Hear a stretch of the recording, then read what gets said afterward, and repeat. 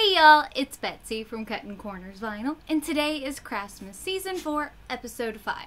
And we are going to be making this adorably cute bathtub board sign.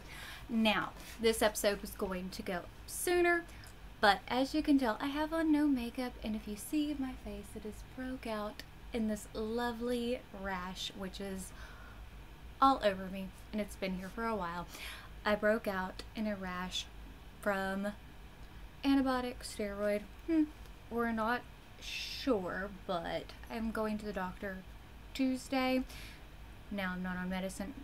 Have an infection from my surgery, and you know me, there's always going to be complications, but I just had a lot of Benadryl in my system, so, but I love how this came out. Isn't this beautiful?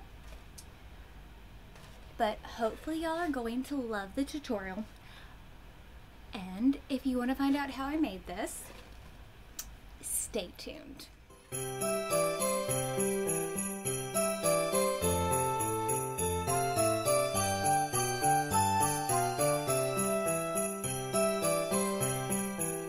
To start off our bathtub board project, my board is already pre-cut and sanded thanks to my husband Jeremy.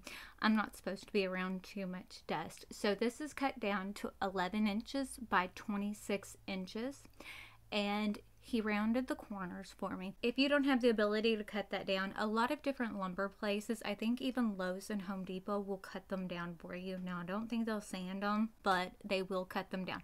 Now that is pretty standard for like your builder grade, construction grade bathtubs, but you can make this any size that you want to. Now, I do have all the supplies that I am using that are available at Amazon listed down in the description box in my Amazon storefront, and they are listed in the Craftmas shopping list. I'm adding these to that list as the episodes go up. Now, I'm not getting the episodes up as fast as I want to. Now, I'm using the Unicorn Spit Stain. I love this stuff. They come in a lot of super fun color. I am using the sparkling colors in the shade Startling Sasha, Violet Vulture, and Sapphire Swift. They are water-based. So they're non-toxic. They smell really, really good. I've got a tiny bit of water, some mixing bowls, and just some basic chip brushes. Now the chip brushes I am using, I buy those at Harbor Freight. They're extremely inexpensive and you can buy them in bulk. I think it's like $12 for like 50 of them. And one thing about it, as I'm doing this, if you're not happy with how it's coming out, you can just kind of wipe it away, or you can take and add more water to it and blend it out. Like if you get a harsh line, anything like that, because they are water based, you can take and add a little bit of water to it even after it's dry and blend out those edges and kind of keep playing with this stain till you get it to be blended to the way that you want it to be. This is just what I like, and you do not have to use the Unicorn Spit Stain. I wanted it to be more of like a mermaid, galaxy, colorful look.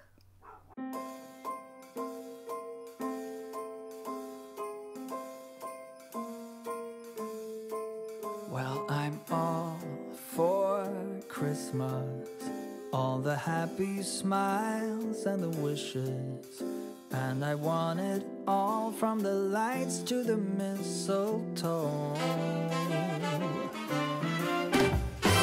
Tell me one thing, is there anything that you're missing?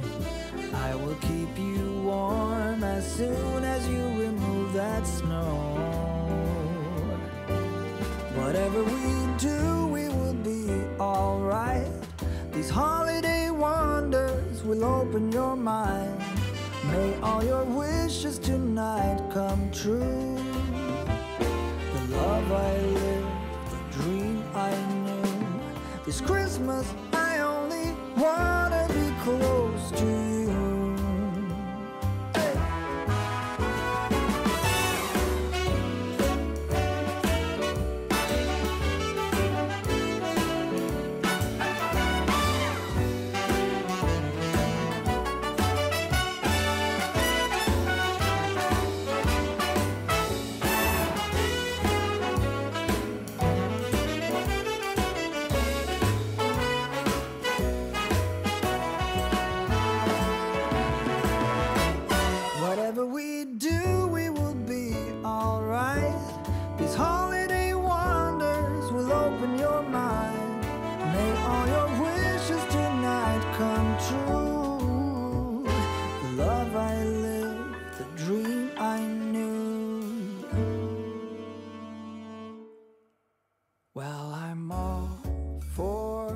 Christmas. It's a magical time full of kisses. Take a walk outside and tickle the snowman's nose. Moving nimbly, did you hear something from the chimney? I will keep you warm as soon as you remove that snow. Oh, whatever we do, we will be alright. These holiday wonders will open your mind. May all your wishes tonight come true. The love I lived, the dream I knew. This Christmas, I only wanna be close to you.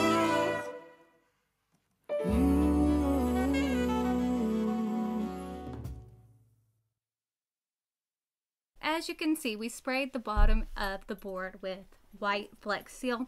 I would have preferred it to be clear, but Lowe's only had it in the white or black, and I figured that the black wouldn't look the best on it. The reason why I wanted to do Flex Seal for it is because Flex Seal is more like a rubberized coating, so it would have a nice grip to it on the bathtub so it wouldn't slip and slide around. Plus, it gives it a waterproof coating, so if it does get splashed, that water's not going to get absorbed into the bottom of the wood, so it will protect the wood from the water. And let's go ahead weed the paint mask. Now, this design is available on my Patreon page, and I used my Cricut to cut this, and I used the washi tape setting. That is a great setting for any of your thinner vinyls or like your more detailed vinyls. It's great. I like to use that setting on several different types of projects.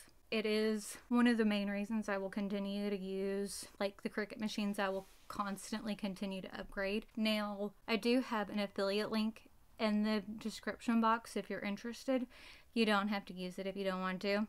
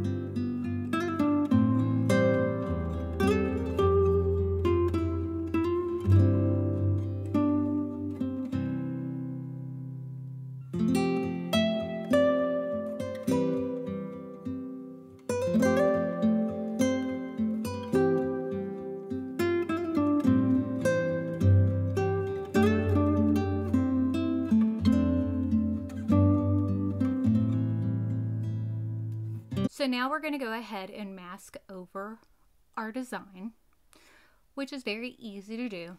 We just cut down the transfer tape, lay it over the top of it, squeegee it down. We're going to measure it out, lay it over the top of the board.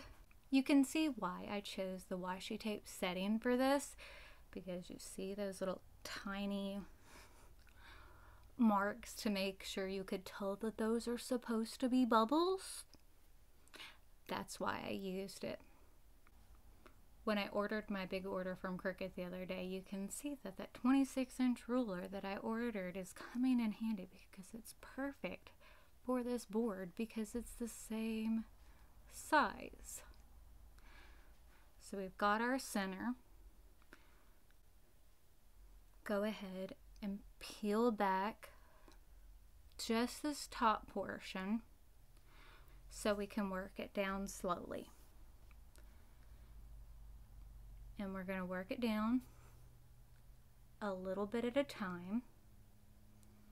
Now that our stencil is all laid down, I'm going to grab my dishwasher safe Mod Podge and a sponge stamp brush. It's just like a little round stamp brush.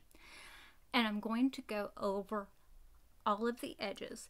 Now, the reason being I'm doing this is the stain is a water-based stain. And if I don't do that, then when I go to put the paint over the top of this, it's going to turn blue. And the paint that I'm using is a little bit thinner, and it's going to require several coats anyway, but it will require more. 2, it will help make sure there's no bleeding, so I won't have to worry about any of the edges not being smooth, anything like that. So I'm just going to take this dishwasher safe Mod Podge and just stamp over all of the letters and all of the bubbles. Simple, easy, straightforward. We'll let it dry, and then we'll come back and put our paint on it. And the good thing about the dishwasher safe Mod Podge is when it's wet, it's white, so you can see where you put it. And we're ready to apply the paint. Now the paint that I am using is the Deco Art Dazzling Metallic in Pearl White. And I chose this because it's got a really pretty pearly finish. I'm using the same kind of Pounce sponge brush. And I have my little paint palette. Now I love this thing. It came from Amazon. And it's really great because you can close it up and it keeps your paint fresh. And it's great to use whenever you're needing to apply several coats of paint, so that way you're not wasting. I love it. And you can also have it, because you've got, I'll use the big part for this, but you can also, it's got like little compartments, so if you're using a bunch of colors, it's nice.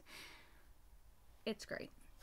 Now by the time this is all said and done, I applied 3 coats of paint to get it to the opacity of color that I wanted to on this. I love how it came out. So now we're ready to remove the stencil.